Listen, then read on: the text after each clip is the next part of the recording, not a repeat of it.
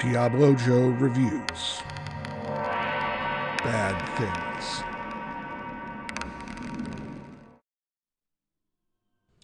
Director Stuart Thorndike is one of the many emerging talents creating horror that incorporates decidedly fresh and welcome perspectives.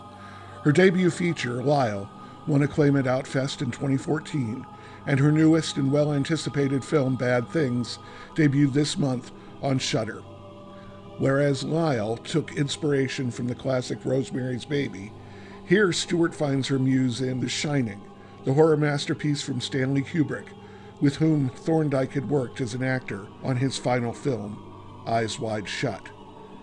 Bad Things follows a group of 4 friends, led by Ruthie, a young woman who has inherited a hotel reputed to be haunted. Along for the ride and helping her with her vacant inn are her girlfriend Cal and friends Maddie and Fran.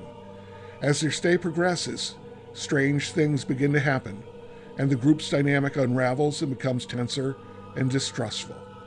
When things turn deadly, the 4 must figure out if one of them has gone over the edge, or if the evil that haunts the hotel is to blame. Bad Things opens with a menacing shot of Ruthie, played by Glow actor Gayle Rankin, wielding a huge chainsaw. The whole image is a fake-out. It is just the character about to use it to free their trapped car. But it is a bit indicative of the film as a whole, which starts off promising, but ultimately leaves its audience feeling a bit cheated, deceived, and well confused. It's fine to leave questions unanswered and thematic plot points up to a viewer's discretion and interpretation. But Bad Things seems to have too much and too little at the same time. The pieces are there, but they never quite seem to connect with one another. It's a shame because there's a sense that Thorndike genuinely wanted to give us a psychological twist on the Overlook and the Torrance family, but with a female-centric LGBTQ framework. Instead, Bad Things shoehorns in too many nods to Kubrick's classic and not enough coherency to its own narrative.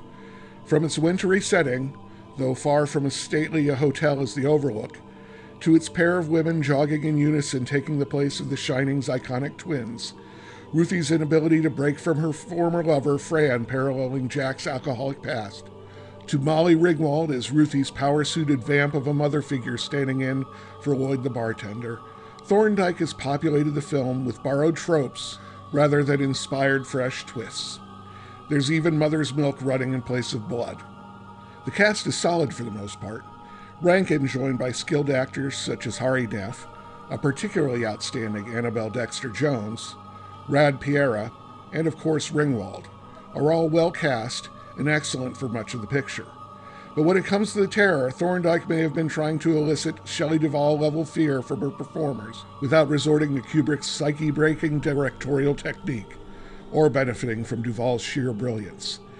The result comes across as less than convincing, with Neff, a fine actor otherwise, in particular struggling to deliver. Thorndike is obviously talented and has a love of the genre, but she would benefit from setting aside her slavish tributes to better allow her own voice and ideas to come through.